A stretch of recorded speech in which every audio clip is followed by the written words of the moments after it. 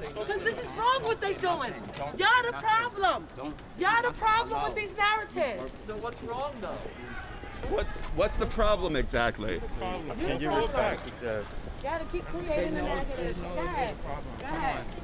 Y'all report wrong information, that's why. So what's the right information? Go find it.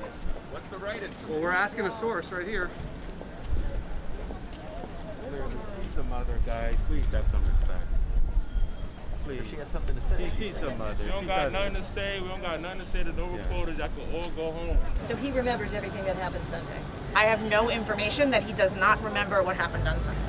And he does have mental health issues. That is to be discussed at a future time. The case just started. We need to evaluate. We need to have him seen by a doctor.